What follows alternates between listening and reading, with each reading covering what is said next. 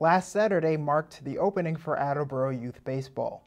Members from 59 teams and their families celebrated the beginning of the season at Poncin Hewitt Field with a parade followed by a baseball game and a number of fun activities. Youth Baseball President Brad Wasserman described the scene. It's a beautiful day. We never thought we'd make it here with all the snow, but the fields are in great shape and we're ready to play ball. The parade is a traditional parade from Wamsutta down to Poncin Hewitt. The kids love it. We get to wave to all the people in Attleboro. They come out and watch us march. And then we proceed down to Larkin Field and line the field. And we have some opening remarks by myself, some from the politicians here in Attleboro and statewide.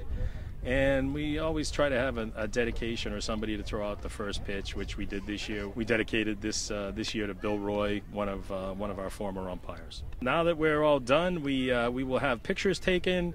We will also, a lot of the kids will be eating now. We have the 99 here to cook, and we have hot dogs and hamburgers and cheeseburgers for everybody. And then after that, after the pictures and when they eat, we will be playing games. Each division will be having a game here.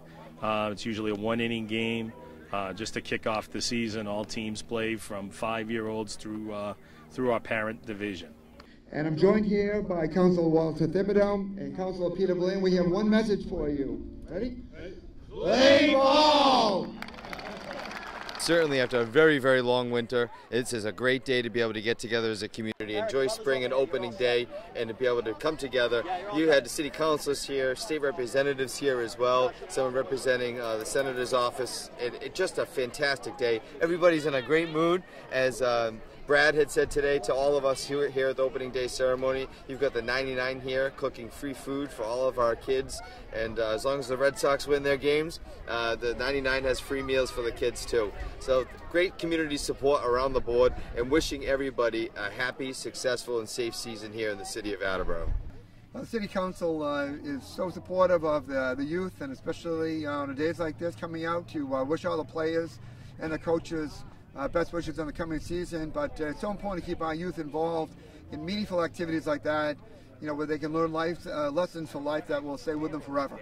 So it's great to be here as a member of the City Council and being able to tell the players that how much we wish them luck, but also make sure they thank their parents, their coaches, the umpires, as well as the city officials who took the time to really develop this facility.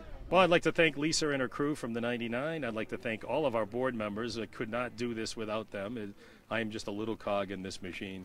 I'd like to thank all the parents for coming out today, all the players for playing, and everybody for coming to watch. And hopefully we're going to have a great season, and let's have a lot of fun.